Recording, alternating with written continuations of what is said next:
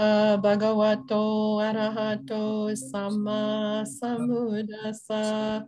Namo tassa bhagavato arahato sama sambuddhassa. Namo tassa bhagavato arahato sama sambuddhassa. Homage to him, the Holy One, the worthy one, the fully enlightened one. Sadhu, sadhu, sadhu. So tonight we are going to play with the Kinti Sutta. We may have done this once before, a year or a year and a half ago or something like that. But I want to work my way into this. I think I've given you the new work that I did on the front of this. So mine will be almost identical, but you'll get the gist of it from what you have, okay? So first we have to work our way into this, because how do we learn the Dhamma is the first part of this. How do we learn the Dhamma?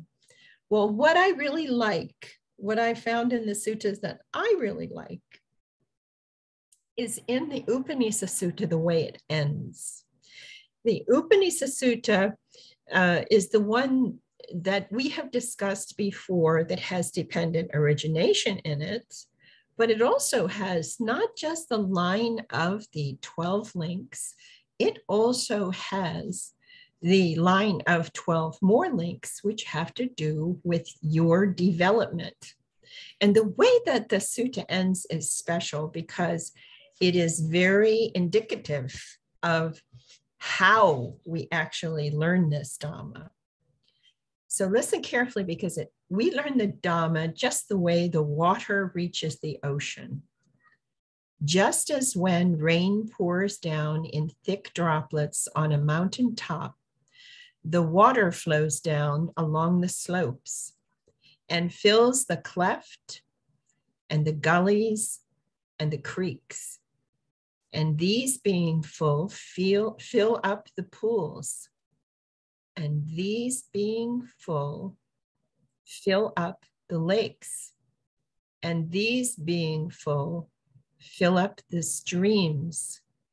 And these being full, fill up the rivers. And these being full, fill up the great ocean. That is how you are learning the Dhamma.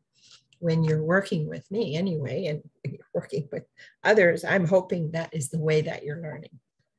You are learning in the pieces that connect together, eventually to end up with an ocean of knowledge and wisdom. But it happens that sometimes people come to practice and learn the Dhamma, and they want to ask a question that is way far along the progress of this without having been told or learned the pieces that built up to that point. And I like Buddhadasa in Thailand because he came up with a saying. I think we should all remember it when we are teaching. And that is that it's not a good idea to climb a tree by starting at the top. You cannot know the tree if you try to climb the tree from the top. You have to go from the roots of the tree. And in this training, you have to have the knowledge of the roots and the sap and the inner bark and the outer bark and the whole tree, and work your way to the top. That's how this is working. And it's kind of contrary, isn't it? Because we are asking you to work to go deeper and deeper and deeper. But I'm telling you that if you're climbing the tree to reach the highest point of understanding, you have to start with the pieces and fit together at the bottom first. This is how we learn the Dhamma. Patience leads to Nibbana. Full understanding of how everything works leads to the wisdom, the connection of knowledge and wisdom that you're seeking. Now, the psychological advisor side of the Gautama Buddha offers us a system of knowledge and experience that leads to a life of prevention of suffering through wisdom, careful attention, and carefully letting go of unwholesomes and adopting wholesome mind states. We have to go into the suttas for our answers. That's in our tradition, we have to go to the suttas first for the answers. Apply them into our life, use them as much as possible, and take what operates for us to relieve our suffering in life. Now, I just talked with someone who's one of my students, and I said, how is your meditation going? Who immediately told me that there wasn't that much time for sitting, but I wasn't asking him basically how many times he sat at that point. I asked him in the front, how is your practice going? Meaning in your life, are you using it all the time? That's the big question. Because for the layperson, the relief from the levels of day-to-day suffering can happen if we only take the practice into life and apply it to everything we do. So that's what, then he started talking, and then I found out it is helping him in daily life. Then we talked about, and when was your most recent sitting in the past week, and how did that go? What's the most report here? And then what is the challenge right now for you? And then let's look at the solution for that. So we have to get back together to look at the solution, which has to do with an issue of positions in sitting, which we can work out, I believe. We'll have to see step by step. So recently I've had several calls about difficulties with young people and parents that have been facing the issues that happen in COVID-19 lockdowns. And this has been the largest universal lockdown situation for the human race recorded in modern history. This is a fact. But I don't know if we ever considered going into this thing, what it was going to be like at the other end with those who had died, those who had gotten sick, those who had residual conditions after being sick and such as that. So there are many, many things people go through, and we talked about many ways of handling this. The question is, does the Buddha offer any applicable forms of relief in his suttas that we can find and apply to our situations today? And the truth is, yes. In every situation and interaction that we have, we can look at that and immediately siksar it and then see what's really essential in the situation, let go of the unessential part of it, choose a response, dealing with loving kindness, forgiveness, compassion, loving kindness. I like to do it that way. Someone said, why? Because if you forgive it as you're going into it, if it's starting to make you tense and tight, just forgive it. It's going to pass. And Nietzsche says it's going to change. So just forgive the tightness of, oh, we're here. Why do we have to deal with this? That's the forgiveness, that kind of forgiveness. Compassion, we defined as active compassion, is seeing the person in pain, me. Giving yourself enough space to have that pain, supporting yourself as best you can with the knowledge you have about how things work, and putting loving kindness into the situation for yourself and for others around you. So the instructions I just said, we usually say toward the other person. Now I'm saying it to yourself. So one example in this, I think I left this in there in the new type part, but I came to ask you what I should do to help my father get along better and work together as a team to get through the COVID-19. And some people are still living together in housing as a result of losing jobs and other things.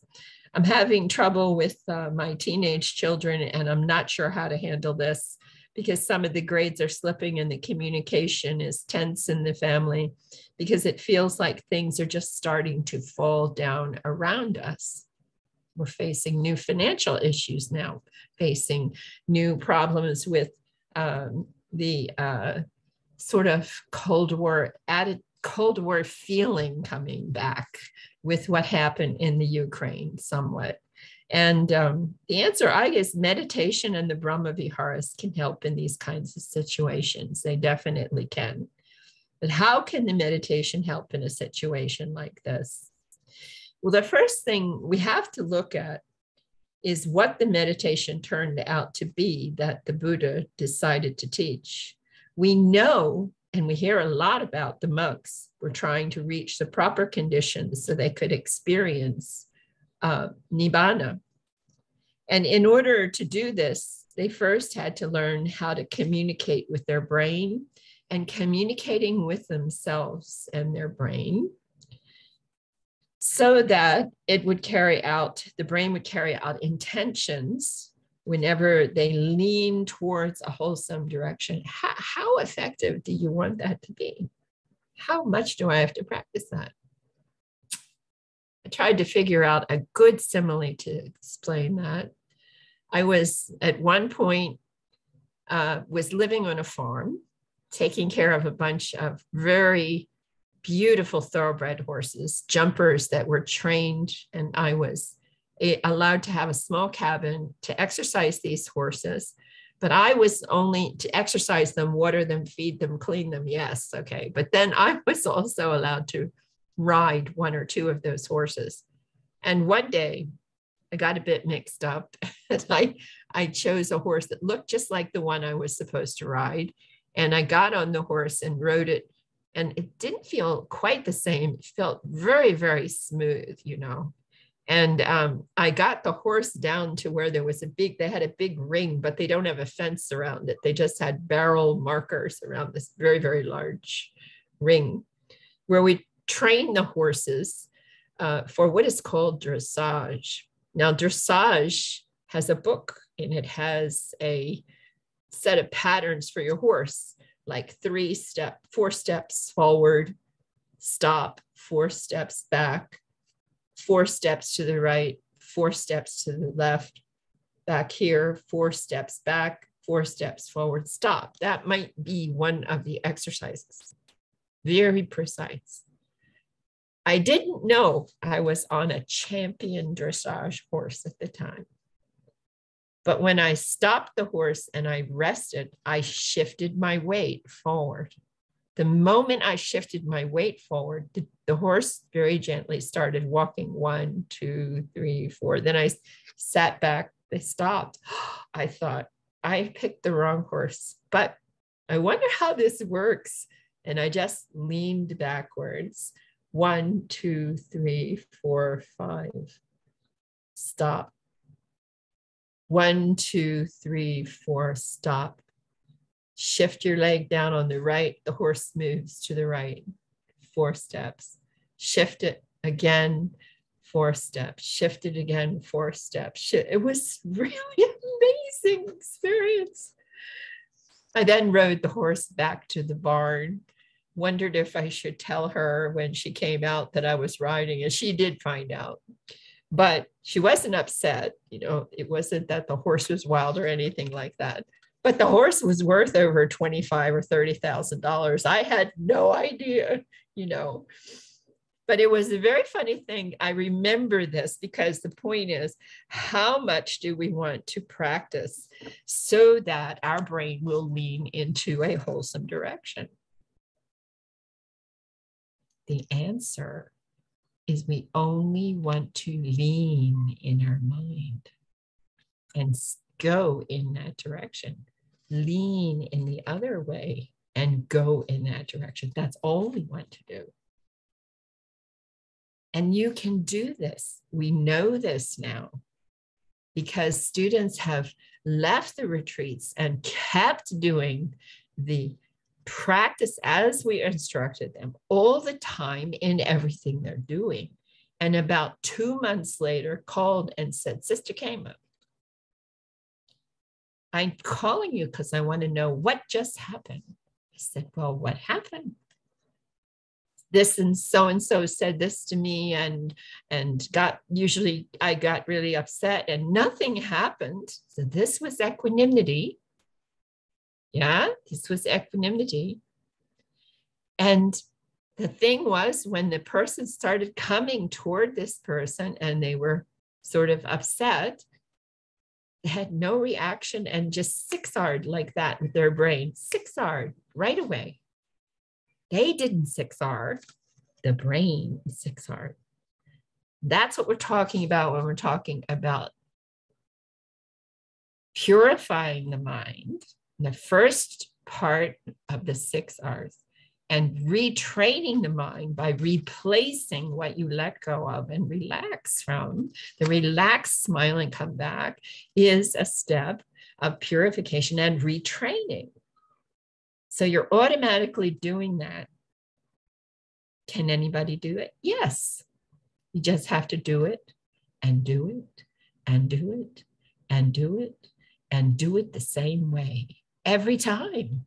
That's all. So we must set up a trust with the brain in order to do that. That's why I make friends with the brain. And it's been working very hard to help protect us through life. And the one thing we need to learn about the brain is that, and I think I wrote in yours, I can't look at this the same time. This time I'm not going to just read it to you, so I'm sort of going through it. As we begin to communicate with the brain, we're asking it to take a chance and allow us to steer our life a bit more as we begin to see how everything is actually working. This is what we're doing. And do you mean that the brain was trying to protect us before? Yes, I do. This is part of the job of your brain. Part of the job of the brain is to protect us. And the protection, it stays alert whenever you have, for instance, sudden reactions take place. And you might have an accident. Without instructions, the brain helps you. And we don't usually realize how something is happening in just the same way each time it happens before in the past. We don't realize that what we're doing. It picks up sights, sounds, odors, tastes, or touch, or thoughts that are similar and to what happened in the past, and then it re-stimulates them the same way and causes you to fall into reaction, which is the bhava, falling into the action and give birth to the reaction that came up before again and again and again. Now, most of you probably know someone who has a behavior pattern that's really irritating to everybody, something. Children have this happen, but adults end up with them also if they don't, clean it up during the time they're growing up. And so the only way to change these is to learn how to let them go and then replace them the same way every time with an alternative pattern of behavior. Eventually, the new neural pathway in your brain is adopted, and then the old one fades out from lack of use, and the person can change. It's a matter of how old you are, how often and how hard you have to work at this, but over 25, it takes a lot more than if you're under 25 to change a pattern, but it can be done. The point is in this research that nobody is stuck. We may have thought they were stuck, but they're not stuck. And they can change if they put the energy into doing it. So you mean that we're repeating past reactions over and over again? Yes, I do mean that. Human beings react about 80 to 85% of the time in life to what is unessentially going on instead of realizing what is essentially happening. And in the present time event, we're not always working with what's really going on. We just automatically go back and react the way we did before.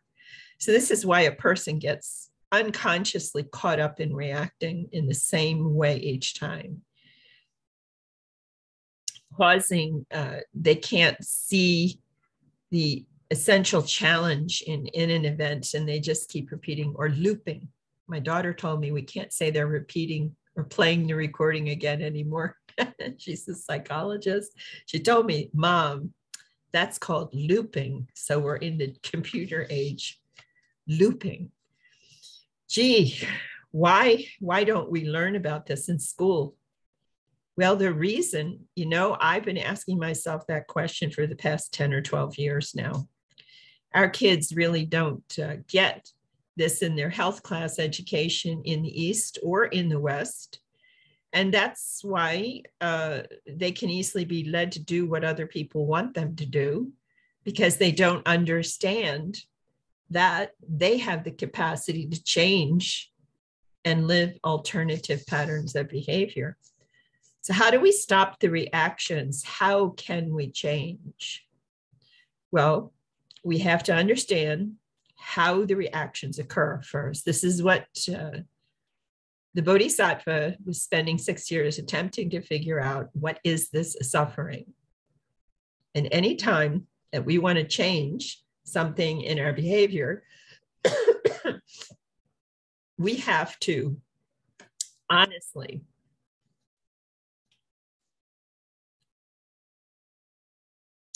see the habit looping first. And then once we see how this is working, we can change it. And that's where Buddhism is really cool, because when we talk to you about dependent origination, that's why we're showing you 7 of those links reveal how suffering is actually happening in day-to-day events. And then we change. Well, for a moment, maybe you change if you know how it works. But if we really want to change our behavior, we need to see the arising of the old habit. Think a moment, never mind the moment we let go of it, just never mind. It helps you. And you let go of the attention on it, relax your head and smile as we replace it with different wholesome kinds of responses. And this really begins to change. This is where real change starts to happen with the repetition. And this will make things better for us and others around us. And as we begin purifying and retraining the brain at the same time, we are solidifying this new communication system, a new old communication system that's in our brain and works between our brain and body. Is this good for us to do this? It's super good, in my opinion, because when you get uptight and tension, when somebody asks you to do something that you don't want to do, your heart pumps faster, your circulation speeds up, and you feel heat in your body, and you want to get defensive immediately and ready to pounce back at the other person because it feels like this is happening to you. It always feels like it's happening to you. This is the heavy part of living. So you get defensive and you want to fight back because you're in a defensive position. Your parents are worrying a lot about you because school stopped and you were ripped out of normal teenage cycles due to COVID. This has happened to many, many teenage kids here in India and all over the world.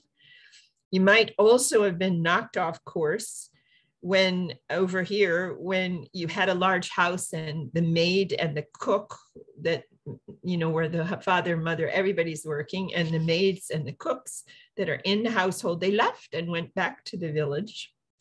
If there was no one before, because they went home to their village when the lockdowns happened, it was the first thing many of them just did. One resort town, everybody left. The resort community and the town operated strictly on people from out of town. It was empty. And finally, it comes back. After COVID, it starts to come back. People start to return. But the house was still here when this happened to you, and the living situation is now in need of group cooperation until things normalize. This is important. And everybody needs to work together in this group situation. And there is also a lot of pressure put on young people who had routines before the lockdowns that are different, but now things have changed. And here's a clear lesson of a Nietzsche for you all to watch. Suddenly everything changes. And even now you need a meeting each week. Suddenly or so, just to see how things are going. How are they changing? To understand that to survive is the most important thing, and everyone has to help. So we're thrown into this position. How should we work together to get along better in our living groups? Well, for this, we can go to a section of the Kinti Sutta. I think I may have read this to you before, where Aniruddha is telling the Buddha how he and 3 other monks managed to live together in harmony. But this is a very applicable story for anyone to read. And I shared it in Malaysia with some Boy Scout troops before they went on a camp out, and they said everything went a bit better. The Buddha is speaking here to some of the monks living together, and he says to them, I hope that you are still living in accord with mutual appreciation, without disputing with each other and blending like milk and water, viewing each other with kindly eyes. As to that, I think thus, this is what Aniruddha says, it is a gain for me. It is a great gain. Oops. Just 1 second. Hi, I'm in a class. I'll be free at 8:15. Okay? Okay. As to that, Aniruddha says,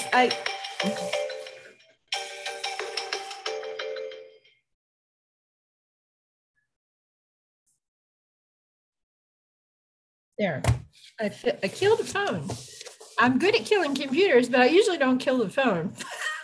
But just for you, I killed the phone. Okay. Uh-oh, I may have broken a precept. I wasn't supposed to kill the phone. I turned the phone off. There you go. Okay, Aniruddha said this. As to that question, I think thus, it is a gain for me. It is a great gain for me that I am living with such companions in this life. I maintain bodily acts of loving kindness towards these other people, both openly and privately.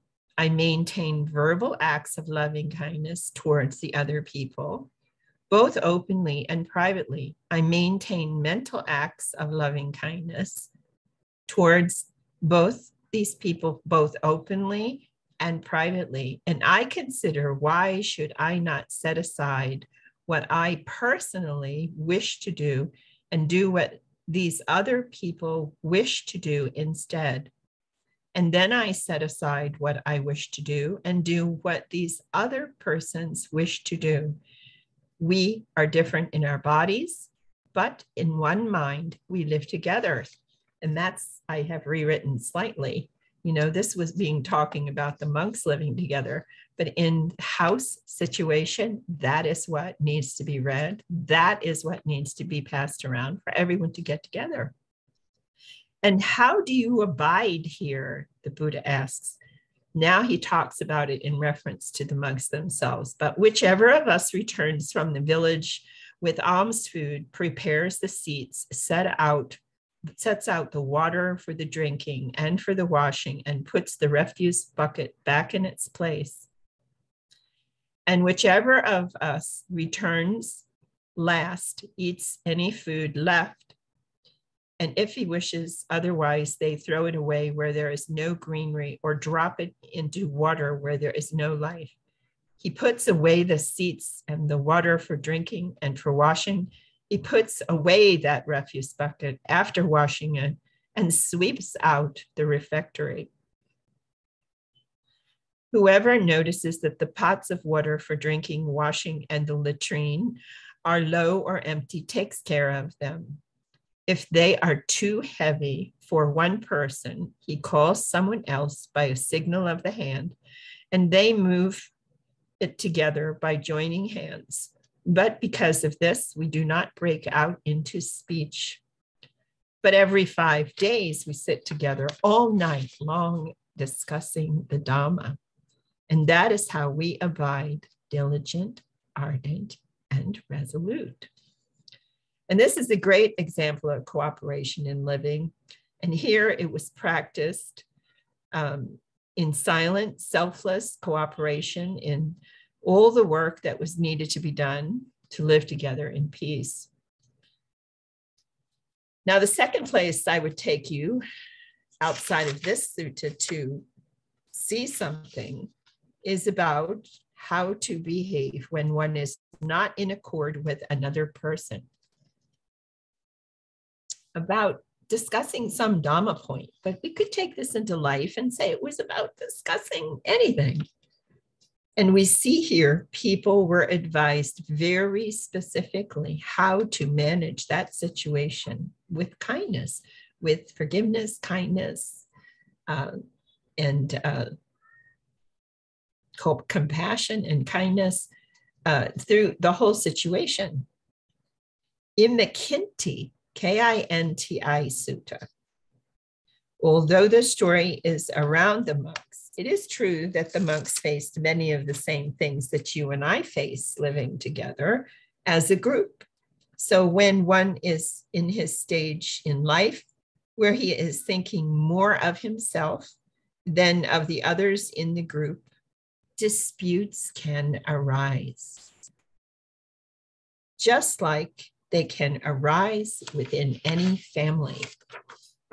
So when you listen to this, put yourself in one of the places in the story. We hear what the Buddha taught as good foundation training that all people should universally hear as well.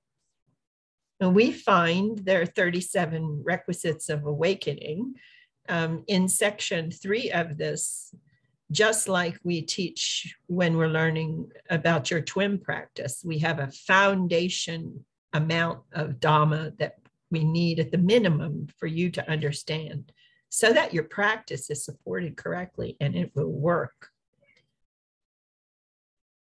And then the sutta shows us how putting these to work together in your practice can result in a mutual appreciation of how each person is doing well in the group or having some kind of difficulty that we should stop and help one another with. So there is an example of communication where each person differs about the meaning of the phrasing and of what is said, how we say it. That's one of my sore spots. Communication is really a difficult thing in any language for anyone in life. You think of what you want to say and you know what you mean. So then you say it to me. But when I hear what you say, you can only watch me if you can see me. And you can hope that when I hear, you hear, when I hear what you say, that I understand the meaning in the same way as you meant it when you said it. There goes this communication. That's why we get in so much trouble, because we're all different. We grew up differently, we hear things differently, and that's communication. There is an example of communication where each person differs about the meaning and the phrases of what is said. And then, if attempting to live in concord, when one person commits an offense or a transgression, we are shown how they should handle it to maintain harmony without resolving an issue makes it impossible to experience Nibbana. In the case of our own situations, reaching Nibbana could mean for us at this time attempting to reach a personal goal in our life. It could mean remaining popular with our school friends when we're outside of school or work, or remaining in touch with the best contacts for work positions so that we don't slip behind on our career path. Or it could mean keeping balance with other dedicated domestic engineers running a household, or home executives with very large households And when we fall behind in our progress, it is often because of what is caught inside of us about some past dispute. We don't want to let go of this when it happens in us. We'd like in our living situations. We don't want to get stuck in the same way as with any monk or nun. The same thing is true. But if we don't resolve any disputes as advised by the Buddha, then it is impossible to have good sleep, good health, good attention for tasks that we do, for even good communication. We can't make the best progress in life when we carry inside of us restlessness, guilt, and remorse from unsettled disputes. So when we try to live without solving this, we face the weight of suffering, of something said or done in present time due to the weight of not forgiving others or forgiving ourselves. In our own settings, we need to give and receive forgiveness and keep on going without any baggage from our past. In section 16 of the Kinti Sutta, it becomes clear that without abandoning disputes, if one were to exalt themselves above others or disparage someone else in any living situation, one will not attain success when they apply it to the path that one is attempting to follow.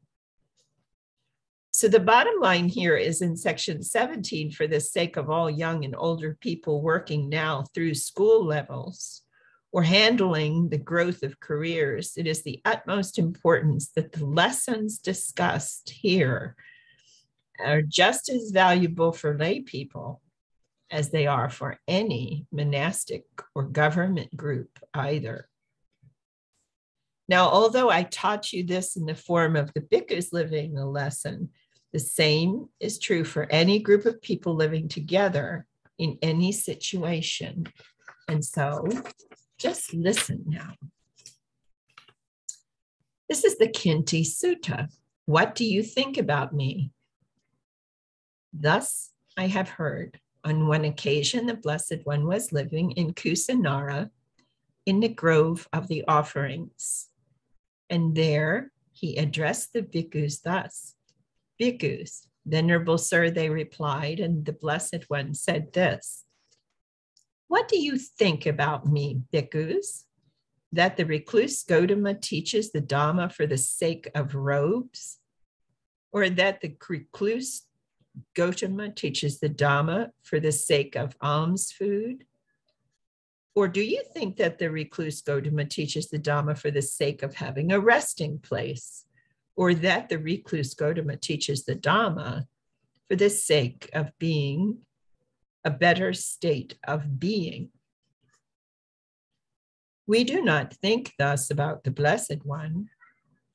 The recluse Gotama teaches the Dhamma for the sake of robes, or for the sake of alms, or for the sake of a resting place, or the sake of some better state of being. So, bhikkhus, do you not think thus about me, that I teach the Dhamma for these reasons? Venerable Sir, we think thus about the Blessed One, that the Blessed One is compassionate and seeks our welfare. He teaches the Dhamma out of compassion. So, monks, you think that about me. The Blessed One is compassionate and seeks our welfare. He teaches the Dhamma out of compassion. So, monks, these things that I have taught you after directly knowing them, that is the 4 foundations of mindfulness, the 4 right kinds of striving, which includes right effort, the 4 bases of spiritual power, the 5 faculties, the 5 powers, the 7 enlightenment factors, and the Noble Eightfold Path. These things you should all train in accord, in concord together. with mutual appreciation without disputing. And while you are training in concord with mutual appreciation without disputing, two monks might make different opinions about a higher part of the Dhamma. Now, if you should think thus, these monks, these venerable ones, they differ in both the meaning and the phrasing. Then whichever monk you think is the more reasonable should be approached and addressed in this way. The venerable ones differ about both the meaning and the phrasing. The venerable ones should know that it is for this reason there is difference about the meaning and the difference about the phrasing. Let them not fall into a dispute. And then whichever monk you think is the most reasonable of those who side together on the opposite part should be approached and addressed in this way. The venerable ones differ about the meaning and the phrasing. The venerable ones should know that it is for this reason that there is difference about the meaning and the difference about the phrasing. Let them not fall into dispute. So what has been wrongly grasped should be borne in mind as wrongly grasped, bearing in mind what has been wrongly grasped as wrongly grasped. What is Dhamma and what is discipline should be expounded. So basically, the Buddha left us the book of discipline to help us settle in matters that there were disputes. But in the matter of Dhamma, he left us the suttas to go back to see specifically how these things work and to work them through together with the objective of having a practice that was easy to understand, immediately effective here and now, inviting deeper inspection, and would be untouched by time. So we're always seeking, at Dhamma Sukha, we're always seeking how to help you have a practice that's actually operating correctly so that it moves easily towards the path for you to start down the path, the noble path, the path towards Nibbana. Now, if you should think thus, these monks, these venerable ones differ about the meaning, but agree about the phrasing, that whichever monk you think is the more reasonable should be approached and addressed thus. The venerable ones differ about the meaning, but they agree about the phrasing.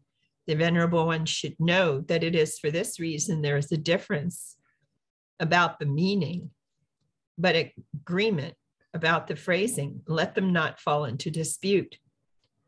Whichever monk you think is the most reasonable of those who side together on the opposite part should be approached and addressed thus. The venerable one differs about the meaning, but agree about the phrasing.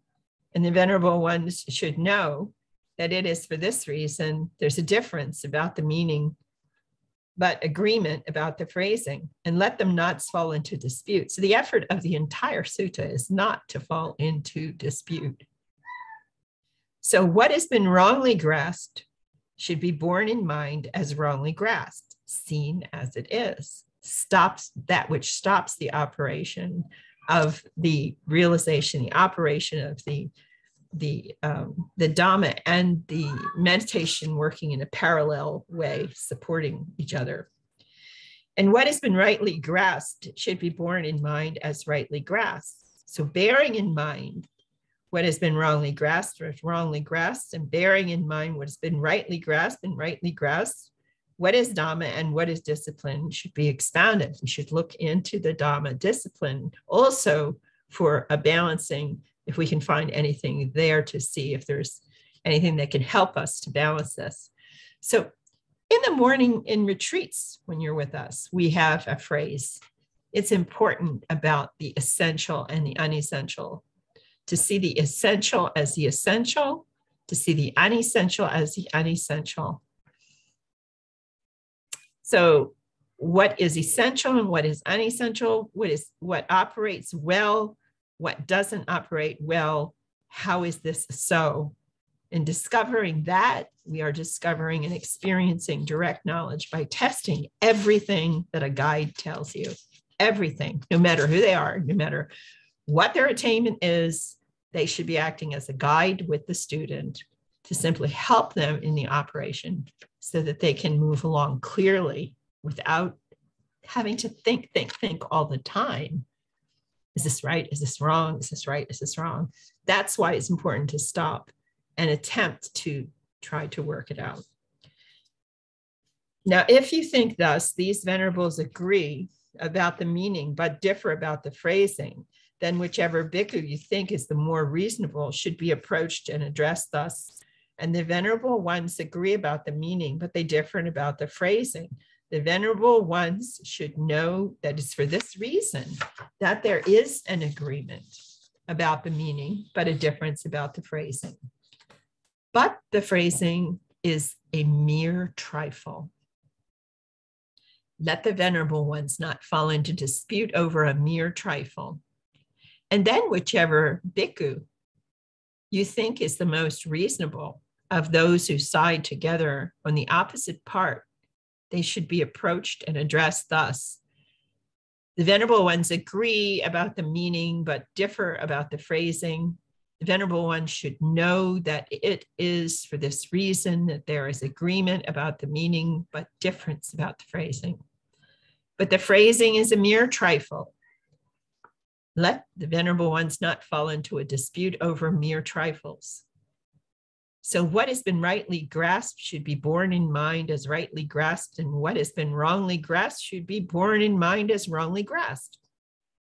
Bearing in mind that what has been rightly grasped is rightly grasped, and bearing in mind what has been wrongly grasped is wrongly grasped, what is the Dhamma and what is the discipline should be expounded. This is the point where you teach how it works well. Each time in the situation in the sutta, it's where you teach how it works well to support your ability to see it, to grow your knowledge and vision, to grow the knowledge into the highest level of wisdom.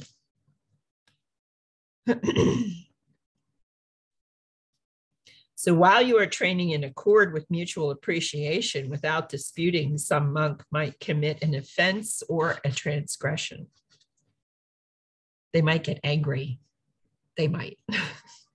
So now, monks, you should not hurry to reprove him or her. Rather, the person should be examined thus. I shall not be troubled, and the other person will not be hurt. For the other person is not given to anger and resentment. He is not firmly attached to his view, and he relinquishes it easily. He lets it go easily. And I can make that person emerge from the unwholesome and establish him in the wholesome. If such occurs in you, monks, it is proper for you to speak. If you can show them in a simple way how one thing is leading to problems, but the other thing is leading to freeing the mind. Think about when we talk about hindrances. This is a good example. And then it may occur to you, monks, I shall not be troubled by the other person. I shall not be troubled, but the other person will be hurt, for the other person is given to anger and resentment easily. However, he is not firmly attached to his view. He relinquishes it easily.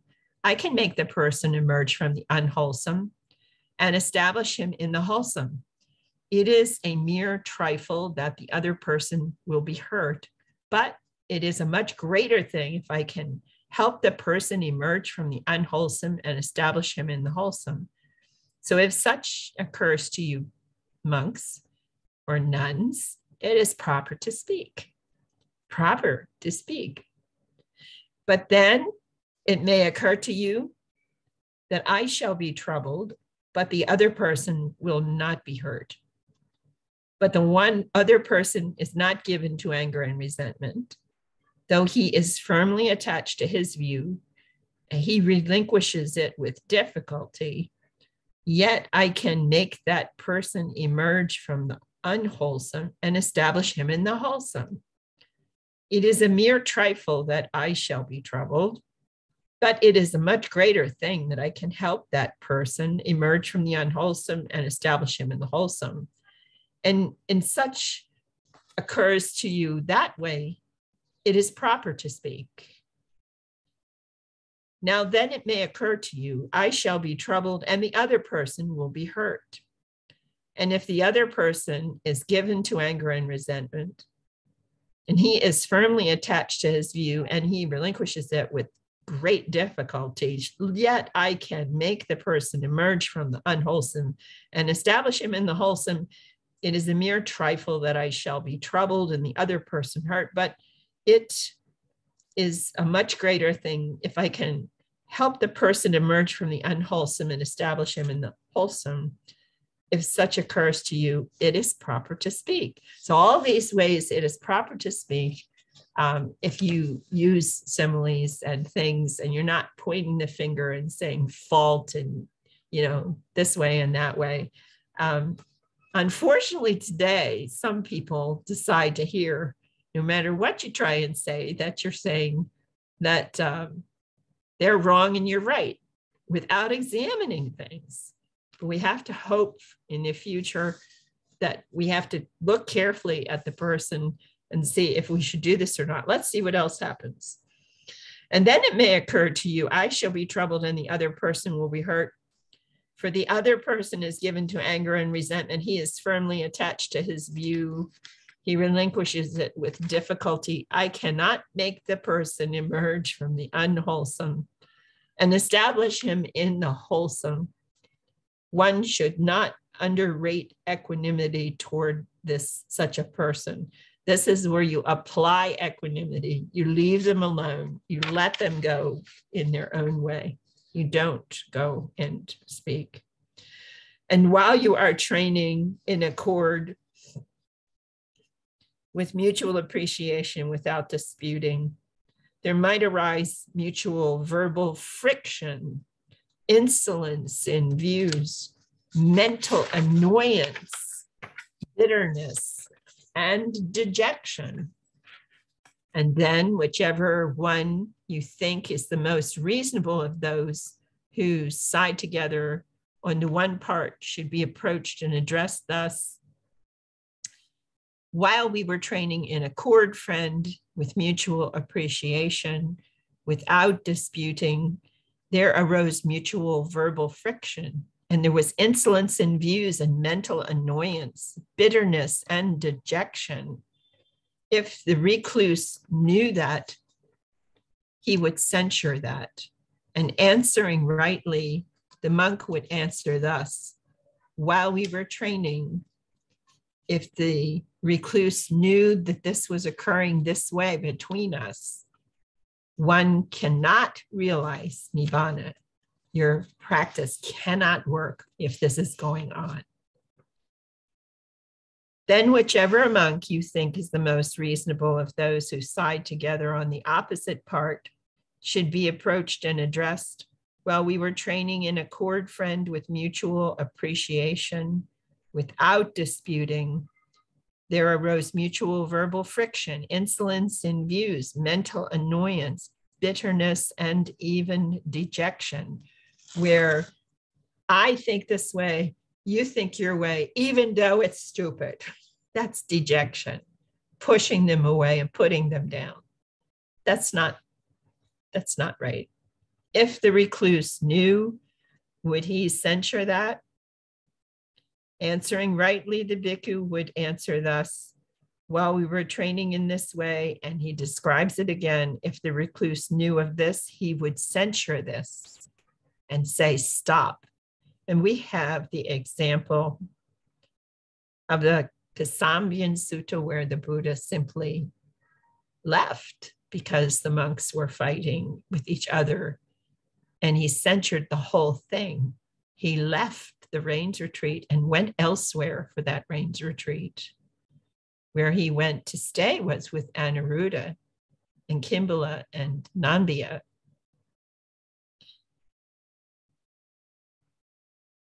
But friend, without abandoning that thing, can one realize Nibbana? And the answering rightly, the monk would answer, thus, friend, without abandoning this whole thing, one cannot realize Nibbana. If others should ask a monk thus, was it the venerable one who made those monks emerge from the unwholesome and establish them in the wholesome? Answering rightly, the bhikkhu would answer here, friends, I went to the Blessed One. Blessed One taught me the Dhamma. Having heard the Dhamma, I spoke to the bhikkhus, the monks. The monks heard the Dhamma as I said it to them, and they emerged from the unwholesome and became established in the wholesome. And answering in this way, the monk neither exalts himself nor disparages others. He answers in accordance with the Dhamma in such a way that nothing which provides a ground for censure can be legitimately deduced from his assertion when he speaks to the monks. And so that is what the Blessed One said, and the bhikkhus were satisfied, delighted in the Blessed One's words. So this is a case of, as teachers, we are expected to actually explain as best we can from the Dhamma what is working and what is wholesome and why it works well, and not argue from our personal position, this or that. If we're in question, we should go back to the discipline and the Dhamma. And our basically place of going back to the discipline in our tradition is going back to the suttas. Looking at the suttas, I know that now, when I was teaching, when I was starting to practice and I was studying with Bhante, everything came from the Majjhima Nikaya, because we took the Majjhima Nikaya closely to ourselves, because that is where Bhante had just the Majjhima Nikaya and went and figured out how to put together the Tranquil Wisdom Insight Meditation. He was not alone with the idea. At first, it was just, that's the book he had and that's what he was going to use. We're very, very, very, very lucky. I've thought this many, many times, that Bhikkhu Bodhi translated the Majjhima Nikaya first in 1995. If he had taken the Samyutta Nikaya, I don't think this would have happened, that this would have been found. It would not have been as easy to put it together. But Bhikkhu Bodhi made something very interesting in the front of the Majjhima Nikaya. And it's a fascinating, if you've never been, gone to officially study Buddha Dhamma, to go into, take the time in the Majjhima Nikaya to go through some, I think it's basically 65 pages. Yeah, I think it's 65 pages. And after that, there is let's see, I can tell you, okay. There's up to 65 pages, which includes a basic pronunciation for Pali and gives you some key terms where he has changed some of the terminology from the way Nanamoli had to translate a few things that he shows you. But it's basically 60 pages of information about this Nikaya. Why is it considered so important? Because in it, he explains that the Majjhima Nikaya holds the whole teaching. And the other books that were written, the other Nikayas, have support systems for what is in the whole of the teaching. So in our case, we were very lucky, because the few of us that were following him very closely in teaching us, we learned from the Majjhima Nikaya first, then the Samyutta Nikaya was translated, and we heard from Maurice Walsh's Digha Nikaya for certain suttas that were always taught, some important suttas that were always taught. And the last one that came was Anguttara Nikaya. When we look at Samyutta Nikaya, we see a book that is a different structure from the Majjhima Nikaya. The Majjhima Nikaya is very special in its own way because it allowed us as Americans, we were Americans doing this, and it allowed us the opportunity to meet all the people, to meet the people that we didn't grow up with. We didn't learn about in stories. We didn't have Jataka tales. We didn't hear about all their names. It was a very funny experience for me not too long back when I think it was a while back, but I think it was in 2015 maybe. I was in Colombo in Sri Lanka, and a dear friend, she took me when there were 10,000 people in line. She took me to the front of the line, and I got to go in to see the relics for all 17 or 18 arahats, including Ananda. And this man came up to me, and he was in a beautiful, a beautiful tuxedo with a Cumberland, around center, really nice. He was going to tell me the story of each one. And he looked at me and he said, "Why are you crying?" The energy was so amazing in that place. Absolutely amazing. And I said, I know, that's Sariputta. And he went to the next one. I know, that's Moggallana. I know, that's Ananda. I know, that's Kimberly. I know this one is Nampia. I knew their names from the Majjhima Nikaya. We need to know these people. We're real. They were here. That's Pune. I remember Pune. I got to go to Pune's, what was left of the burial place for Pune, which is near where we are here in Mumbai. It's not far away. It's about an hour and a half away. And they're restoring it because they found where it was and figured out which one it was. It's just fantastic to learn the stories of these people. In this text, what Bhante has done is taken 76 suttas as the source for what he figured out. In amongst those 76 out of the 152, he's taken 22 of them that feed us the necessary foundation information we need and the support material to support that practice so that it moves along easily on that path. Your part with the instructions, your part with going down that path, take your time. Take your time. It works different for each person.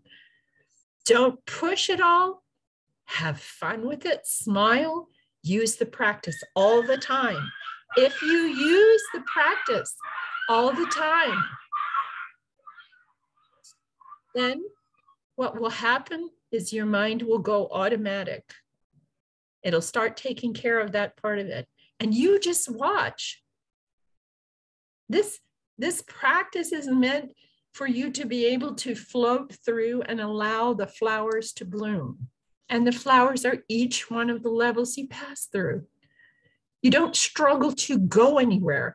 In fact, when you get into the fourth jhana, and then you're going into the mental realms, you should just personally get out of the way and watch. Bhante used to tell me all the time, watch the show.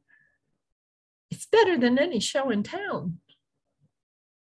And where it leads, if you sit on a regular basis, it sits and it uplifts you and it makes it so that you can see things. And even if you're not perfect, you make mistakes. You immediately feel it. You take your precepts again, forgive yourself, try again. That's what we're all doing, all of us. You go as far as you can with your understanding. You see? The echoing things in my mind that stick with me the most is stop trying, get out of the way. As if I was trying to go in something I was trying, and that's the whole gist of it. If I would just watch, the mind is loving this practice. It is loving this practice. There should be no pressure. We're not demanding you do anything. We don't put any expectations on you. I know sometimes we heard Bhante talk about, here this happened, here that happened. Irrelevant. It's irrelevant. The best and most wonderful retreat I ever did was with a group of people who did exactly what I told them to do and nothing else in the instructions, followed everything to the letter. If I asked them to do it a half hour more, they do it a half hour more. And the real progress in that retreat was not those that actually went through a rebooting of the mind, a restart where everything went back to default, which is essentially what's happening with Nibbana.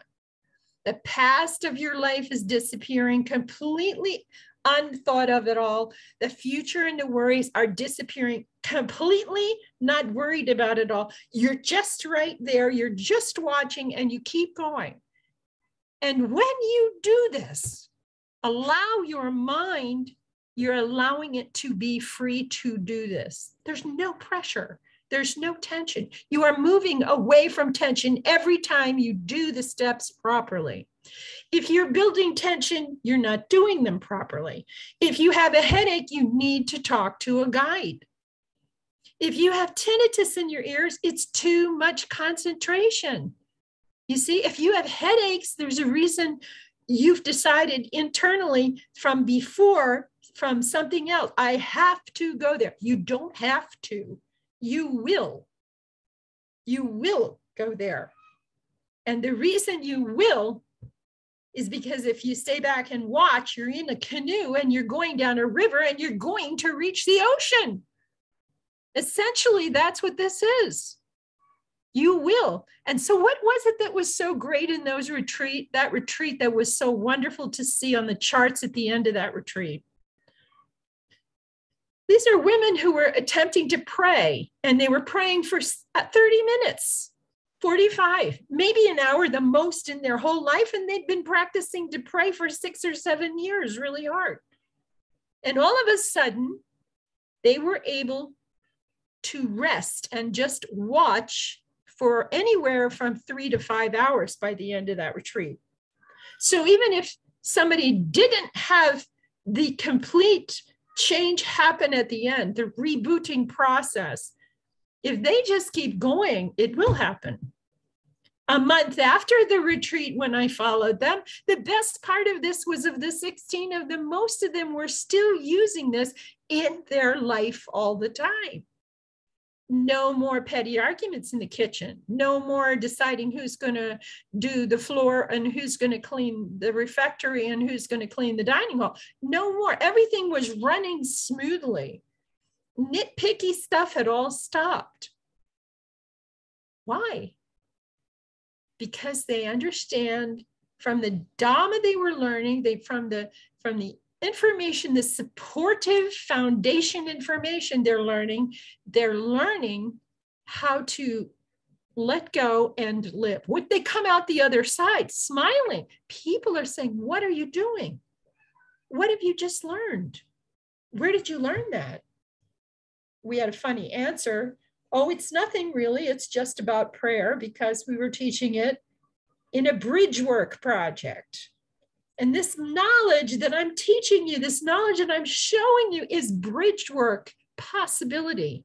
The bridge work to a Christian church or even anyone. Because why? Because this is about a human being freeing themselves. And as you free your mind, you free your body to heal, you free your body to rest, you free your body not to need as much food as it did before. And you start getting free of a lot of things. In your life, you become clearer and you become liking life. That's what we see happening. So now it's your floor. You've got 15 minutes. How you doing? Questions? Anybody have questions?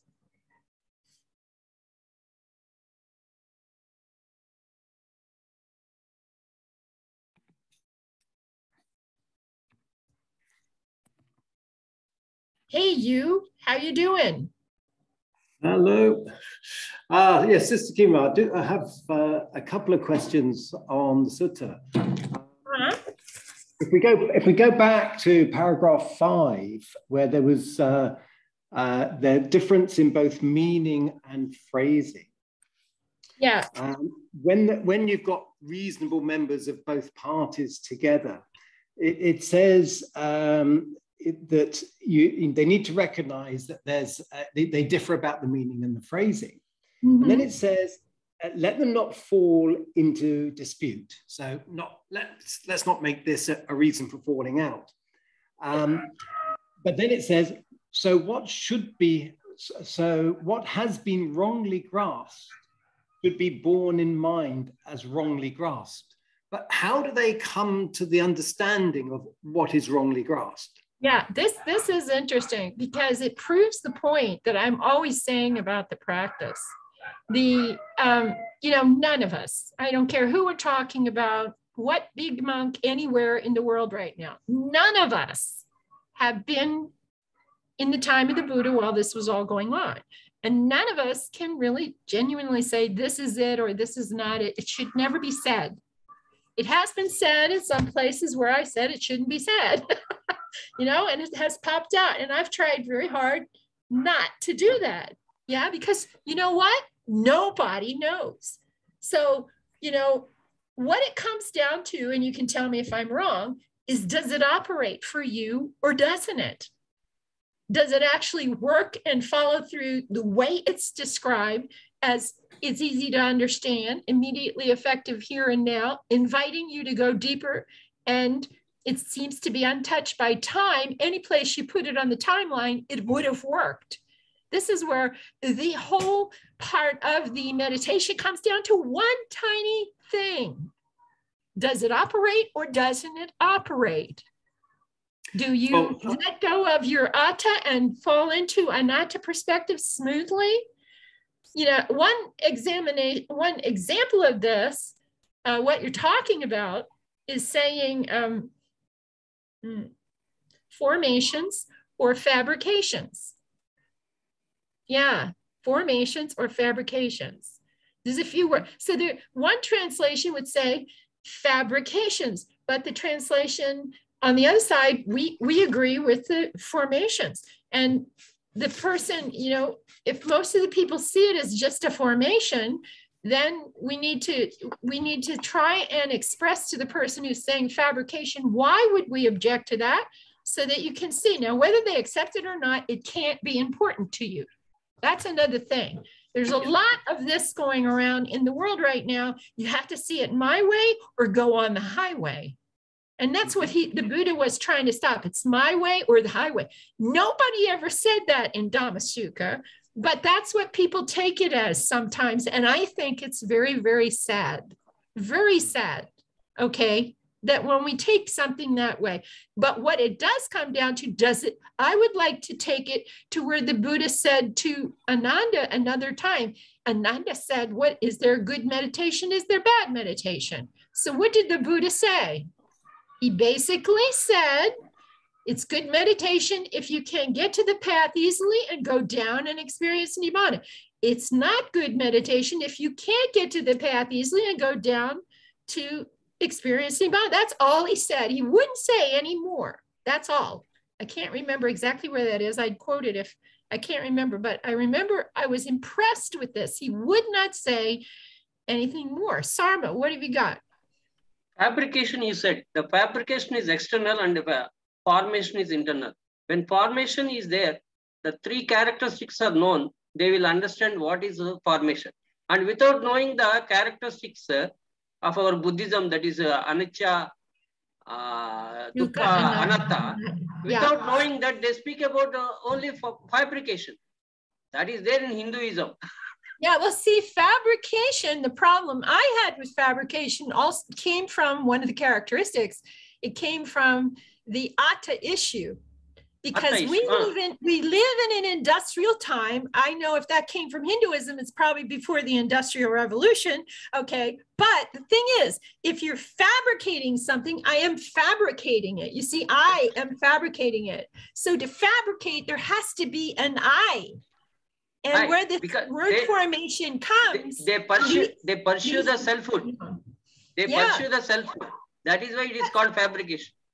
So it is not fitting into our practice. Yeah. So the question is now, again, for the practitioners saying fabrication, if they understand the principles of atta and anatta correctly, they're okay. But if they don't understand that I fabricate is not supposed to be going on, they're in trouble. And it causes them to think and get stuck and not move down the path. Then you have to know that other person, you see, you have to know the other person. Yep. Is the person going to have a hissy fit and tell you, take a hike, you don't know what you're talking about, get angry at you? Should you press it or should you not? And he kept saying in each section of this, if you can bring the person from the unwholesome thinking to the wholesome, then it'll all work. His underlying statement is, does it work or doesn't it work, is my opinion.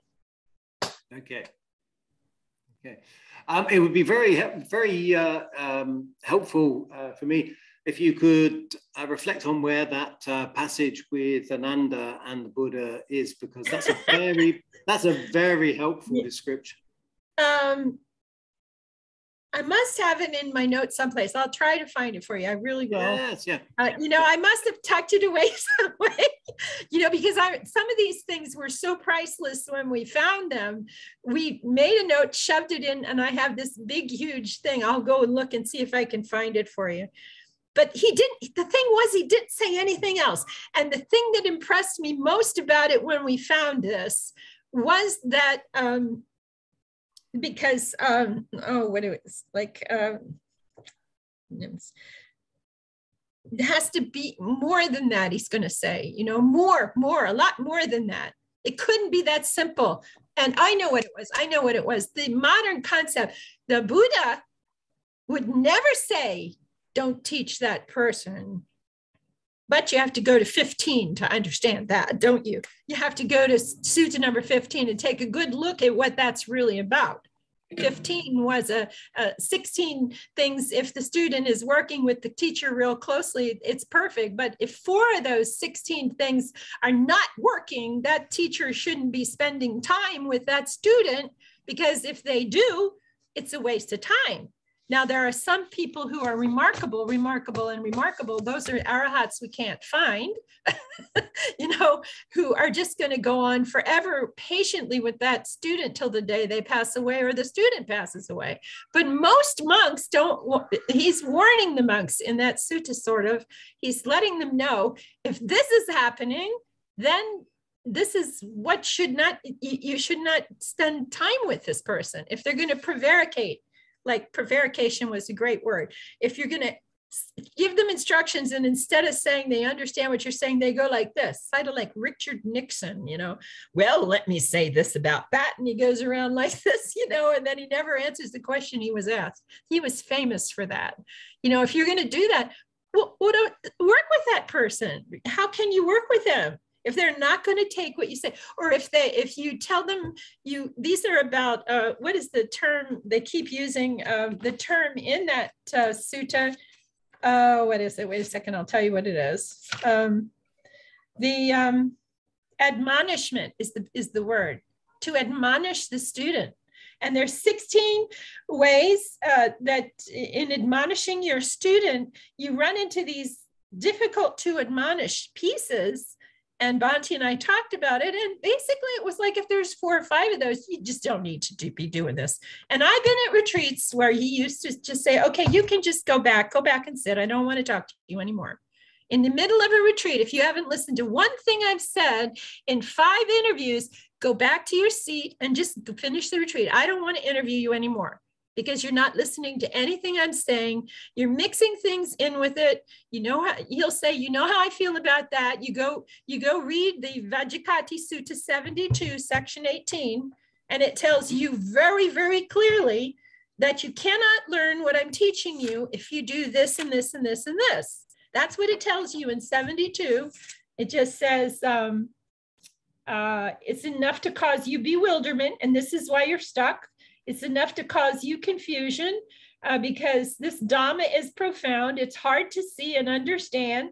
It's peaceful and sublime, unattainable by mere reasoning, by reading. It means by reading and reasoning and reasoning. Subtle to be experienced by the wise, the one who understands the dependent origination and is watching it, is the way we interpret that. It is hard for you to understand what I'm teaching when you hold another view, accept another teaching, approve another teaching, pursue a different training, and follow a different teacher. It's basically saying, don't come to me if you're locked in place like that and you're going to argue with me, because I don't have time for it. And guess what? I just turned 73 and I don't. If you're going to follow what I say after doing what I did last September with that remarkable retreat, I know now I am teaching the right way. If you follow what I say, it will work. Even the least person who was arguing in the beginning of that retreat turned right around and saw everybody else was working, and by the second or third day of interview was ready to follow instructions. And by golly gosh, gee whiz, she went from 30 minutes to 3.5 hours. There's no saying there wasn't progress for this person. You see? Yeah, it was just a remarkable thing. And to be honest with you, was there doubt in my mind whether we were teaching right before that retreat? Probably there was some, because I have a hardship here in India, don't I, Sarma? I don't speak Marathi and Hindi. You see? Of course, I won the other night, you know, at Dr. Ambikar's birthday. I was up on the statue and the sponsor, my sponsor said, she can't teach you a lot because she can't speak. And then what happened? He gave me the microphone. And what did I do? I said something. Oh my. I said, well, this is about Dr. Ambikar, and we put the flowers on Dr. Ambikar. Now let me ask you all a question. Where is Dr. Ambikar? Where is he? I said that to 4,000 people, and they went, what's she talking about? And I said, I'll tell you something I know now. You are Dr. Ambikar. You are him. So is he here? Dr. Ambikar is here. You are. Let me hear you say it. I am. We are Dr. Ambikar. So this statue is important, and putting flowers on it, that's great. But are you living what he gave you? Because you are Dr. Ambikar. You know what happened? Only 4 or 5 days now, there's 40 people that want instruction one place and 23 kids and their parents who came over here the other night and want instructions. All I had to do was really get to the heart of the matter, because the heart of the matter is he taught enough of the Dhamma they could use this practice and it can help them. But they have to understand that he's not here to give anything to them except what he gave them. And now he's waiting wherever he is, whatever happens when you die, he's waiting for you to say, we are Dr. Ambikar. Now we have been given our freedom, given our independence, given a right to pursue our dreams and everything else. So if you're not getting up and going out there and doing that and getting educated, I don't want to hear it. Before I die, I want to hear a much higher percentage of the Dalits and tribes telling me that they are educated. Now it's 10 or 12%. I want to hear 40 or 50% before I die.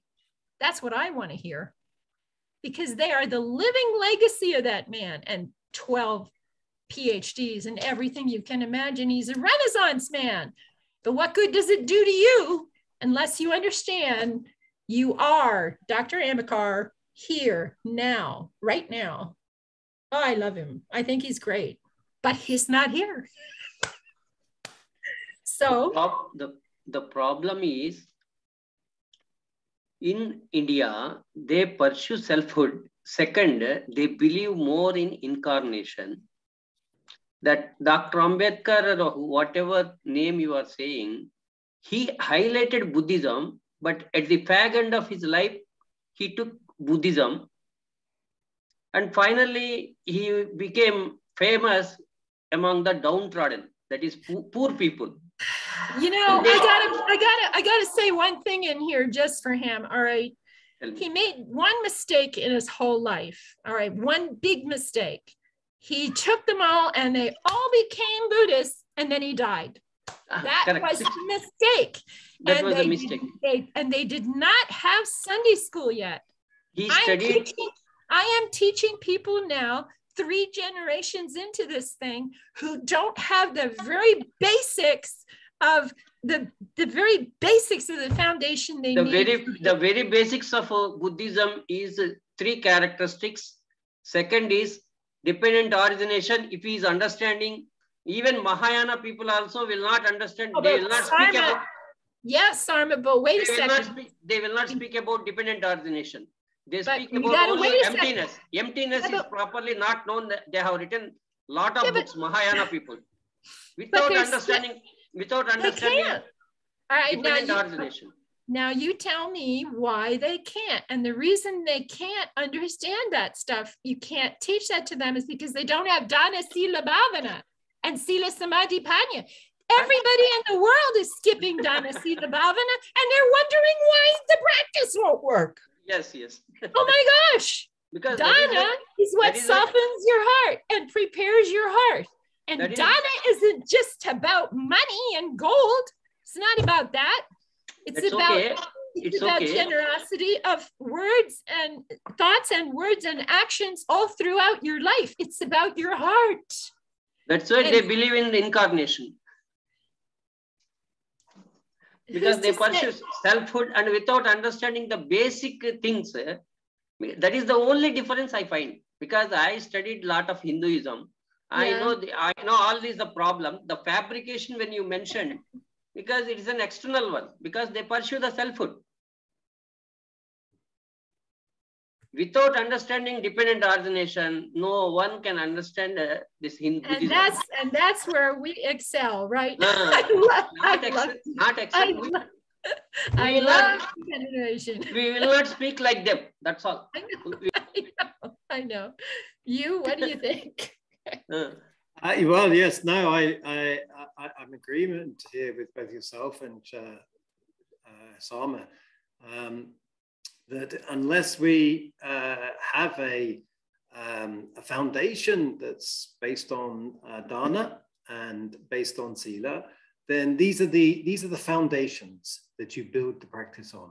And without them, you end up with, if you like, an intellectual understanding, but it's not an emotional or a heartfelt understanding.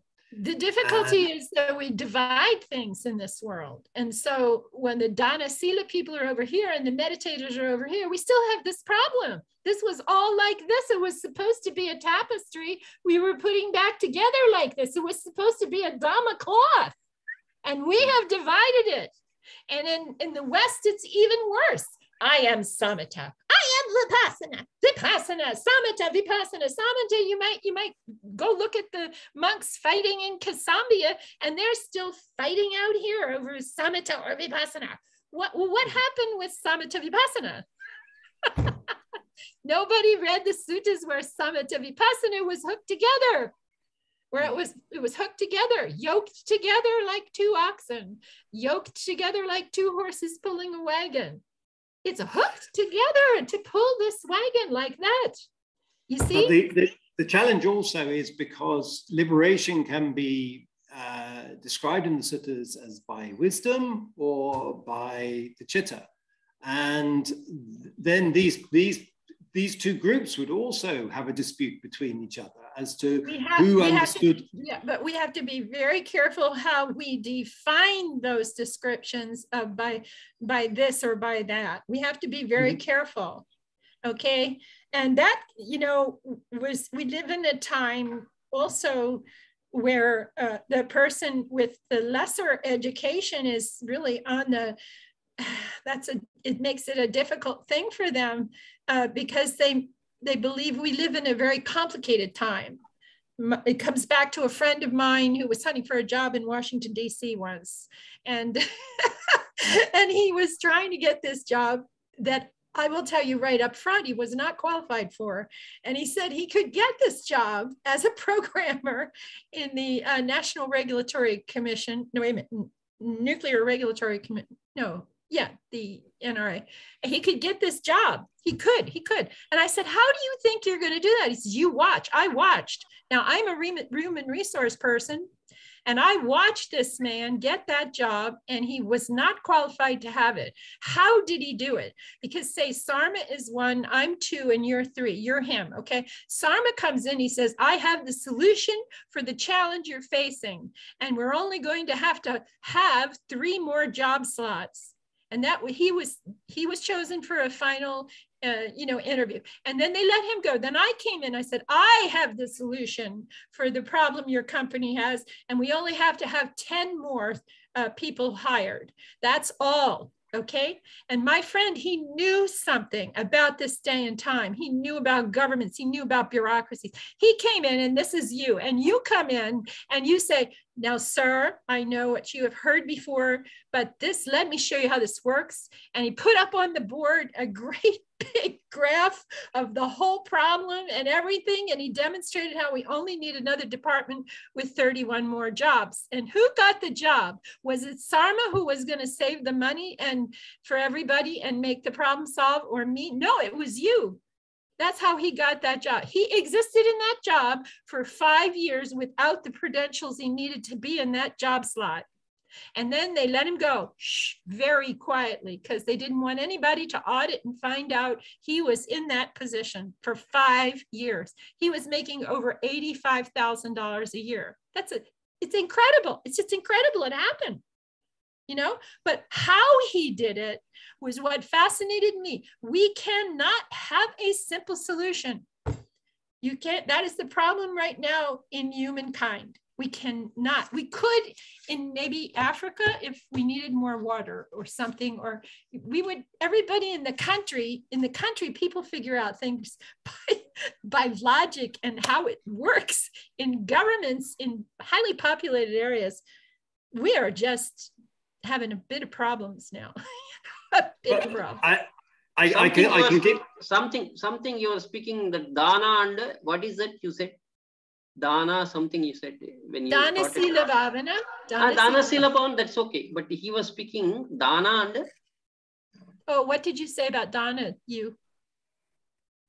No, I said that with the dana and sila needed to be foundations of the practice. That is true, but at the same time, when you are pursuing selfhood, these things will not matter. The main crux of the problem, they cannot understand this particular anitya, impermanence, and they cannot go to that level.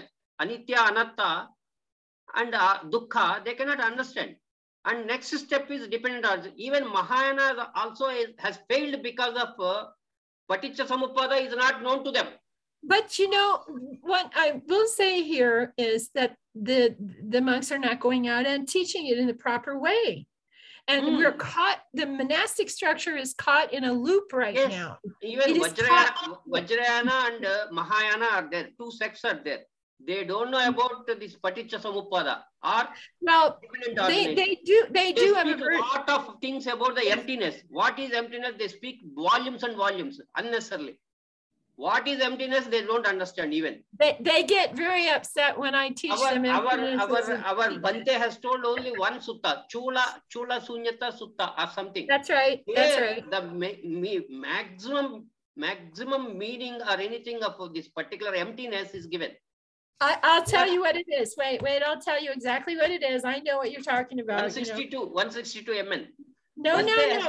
It's 121, 121 MN. 121. And the last lines, you see the issue that he is talking about is comes from Nagarjuna.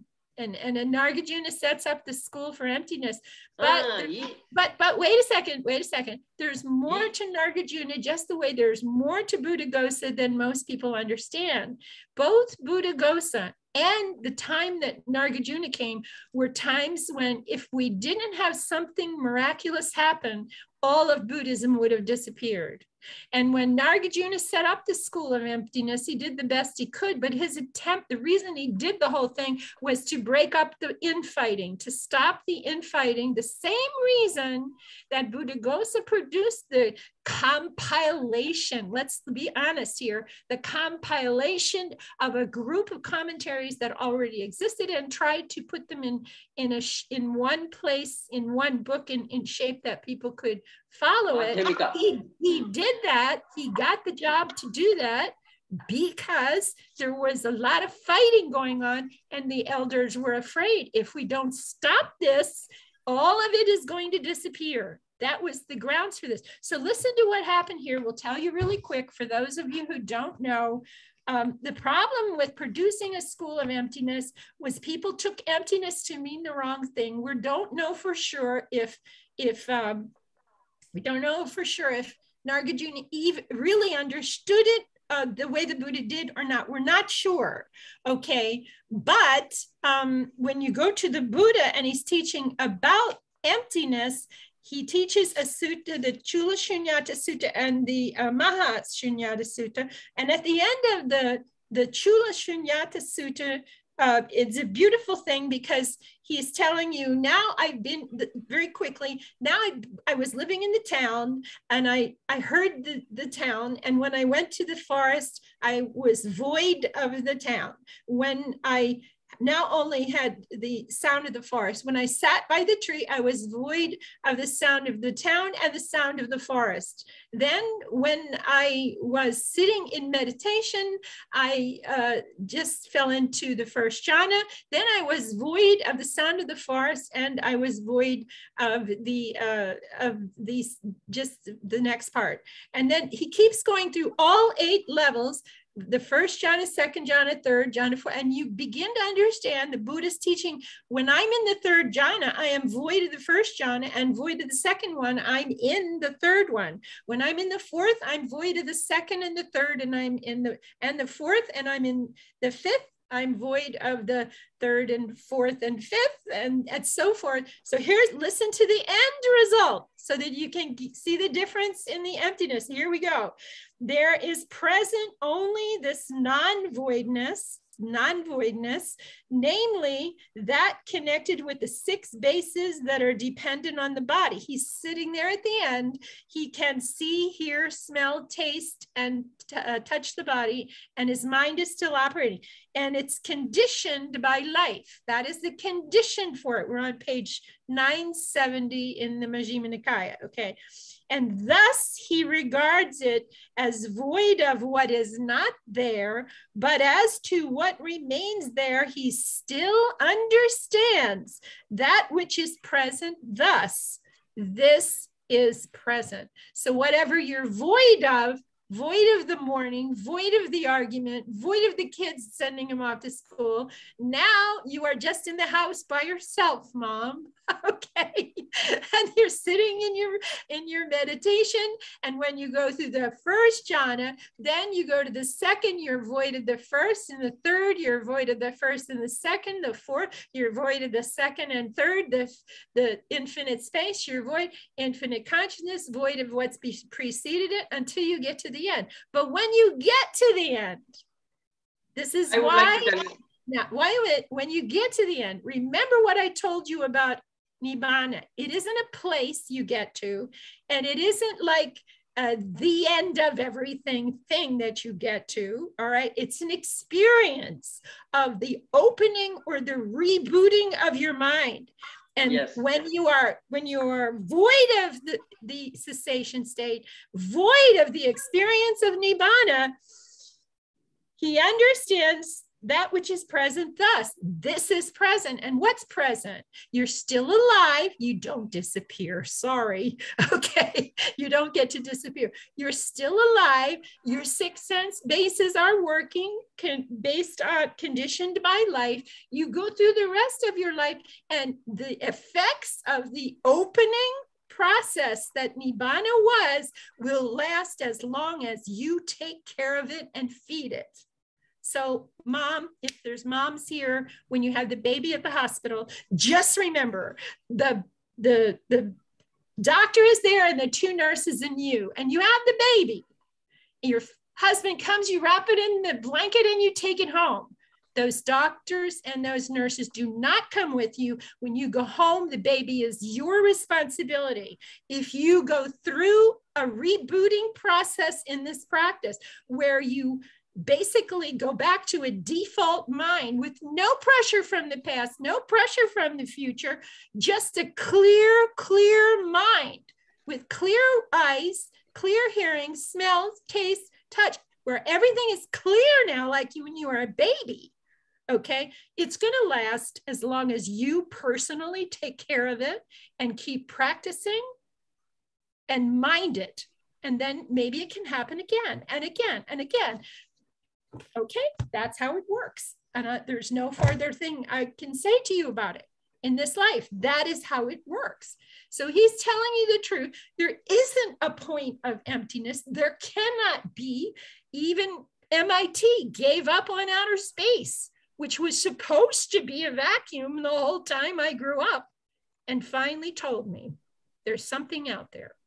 And they said, what? I said, what is it? What is it? It's intelligent goo. Intelligent something, they said. They don't know what it is, but they are not actually void, because when they thought they were void of the vacuum, they even had something to say. So what are we going to explain? You see? Without reaching Nibbana, doing all Anarya jhanas, they started speaking and writing so many volumes without tasting Nibbana. That is the drawback. Everybody wants to taste it. That is the drawback. There is a man who has his master's degree in Buddhism, who will tell you, he's from the University of Texas. He teaches English. I don't remember his name. He will tell you that the family of Gautama, Siddhartha Gautama's family, that the Gautama house, the Buddhas come down through the Gautama house. Father to son to father to son to father. I love this whole thing. You know, it's like a name, and that's what it is. You know, and then Nibbana is basically a place. It's a city. So there resembles. Everybody wants to describe Nibbana. I mean, even when I'm telling you this, you don't have to believe me. I mean, that's just the way I look at it. This I-M-H-O, you got it? I-M-H-O. Was that right? In my humble opinion, there you go. From all that I've seen, that's what happens. And somebody goes through the opening that can last for a month. Another person, 3 days. Another person, a week.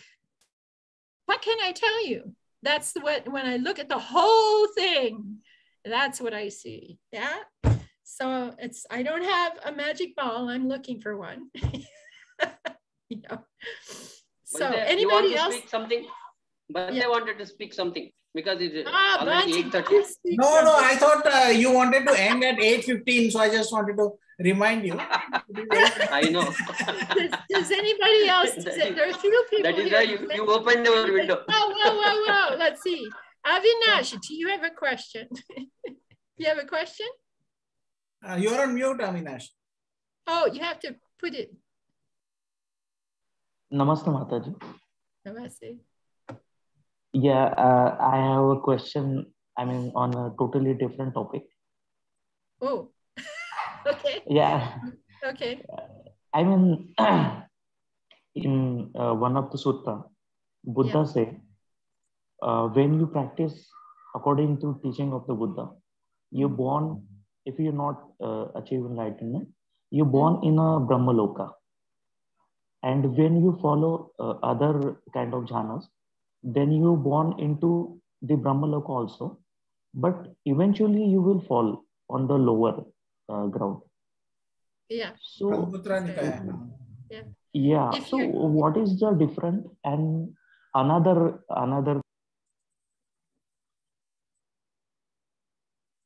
Oh, you turned it off. You turned off the speaker. Go ahead. Another what?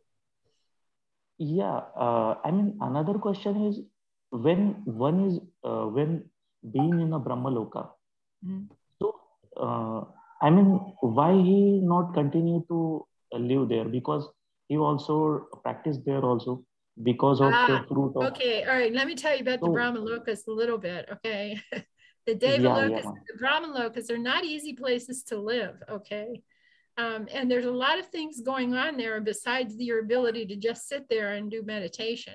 If you go to a Devaloka, you're in big trouble. You got to eat all the time, grapes, grapes, grapes, grapes. You can't stop eating, okay? And then you have to sit, but there's all kinds of beautiful, beautiful things in the Brahmaloka and the Devaloka, right, Bhante?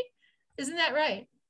Bhante knows, he can speak to this. But I will just try and kind of explain that there are suttas which does explain that if you are practicing as per the Buddha's way and you are attaining jhanas, you can, one of the options is that you can be reborn in a Brahmaloka, and after your time is ending, you can attain Nibbana.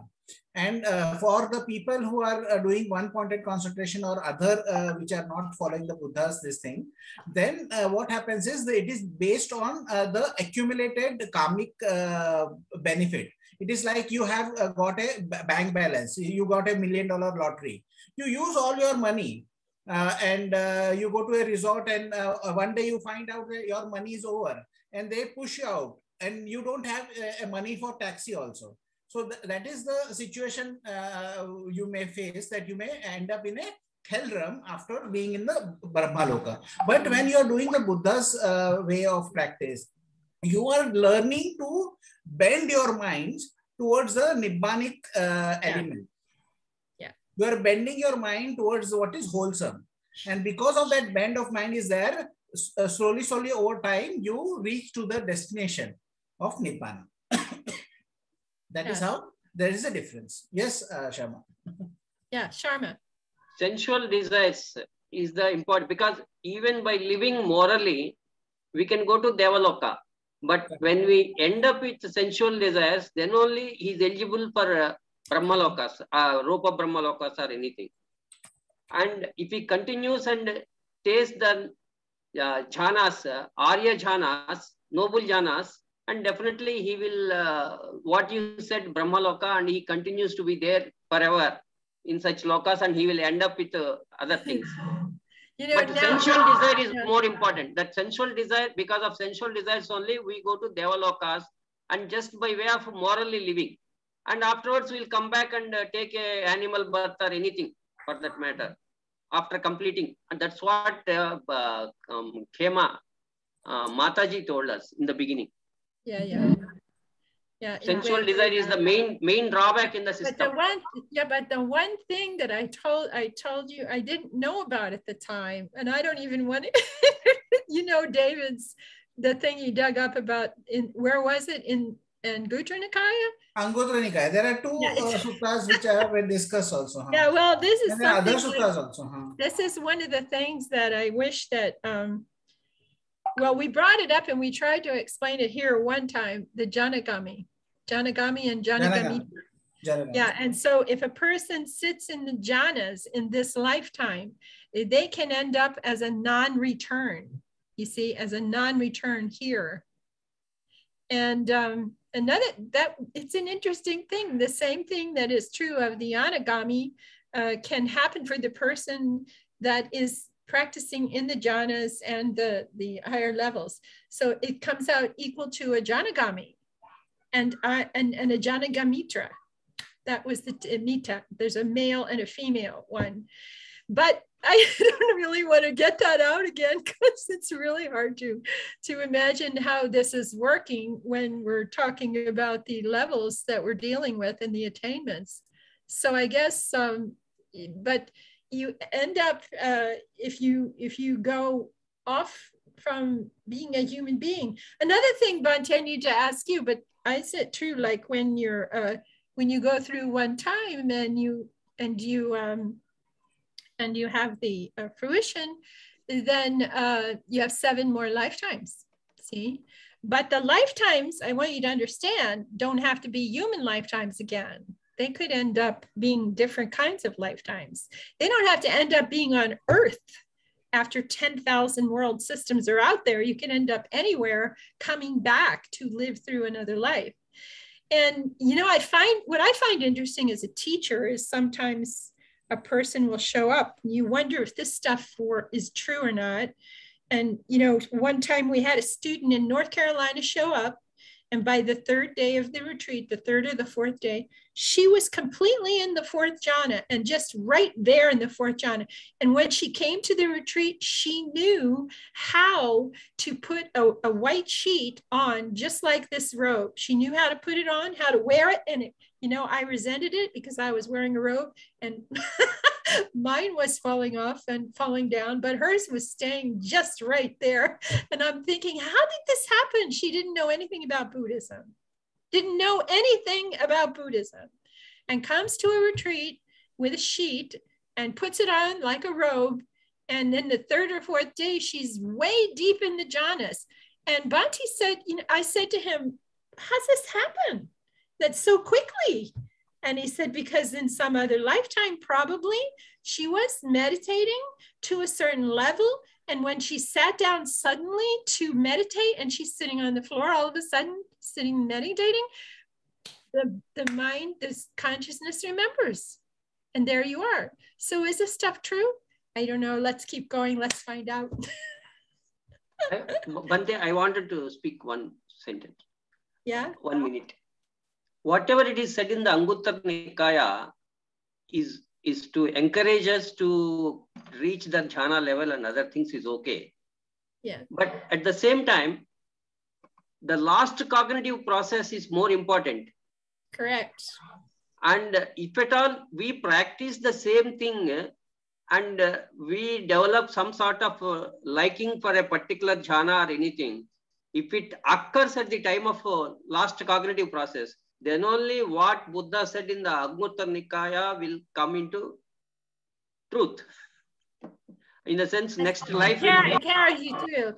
It's like at the time you're dying, the very last thought is like putting yourself in first gear to get out of here, you know, and sending you in a direction. That's more important. Yes, and that is one thing that is one of the reasons we teach you 143. We teach you how to die. That's when my question was when we started to teach this, you know, my question was, the Buddha teaches us a lot of things about our practice and about how to live our life, but does he teach us anything about dying? That's a question I had. And yeah, and so. Because one thing, Mataji, one thing, because I am coming from so many lakhs of lives, I am bringing my karma. I don't know what is going to happen at the time of death. The cognitive process is more important. You're right. You're right.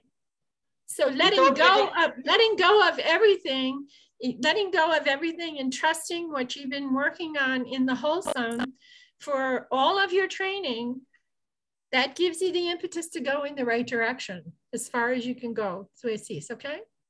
Okay. So now if you have ideas about anything you want to talk about, or you know, you want to send questions, please write to me. It's Khanti Khema 2, Khanti Khema 2 at gmail.com. And I see Sarah. Do you have a question, Sarah? Are you just coming to pray? It's good. Okay. I thought this was a fun class. I hope everybody brings a friend next time. We'll have about 20 people here. It really was a fun class. Okay. Here we go. May suffering ones be suffering free, and the fear-struck fearless be. May the grieving shed all grief, and may all beings find relief. May all beings share this merit that we have thus acquired for the acquisition of all kinds of happiness. May beings inhabiting space and earth, devas and nagas of mighty power, share this merit of ours. May they long protect the Buddha's dispensation. Sadhu, sadhu, sadhu.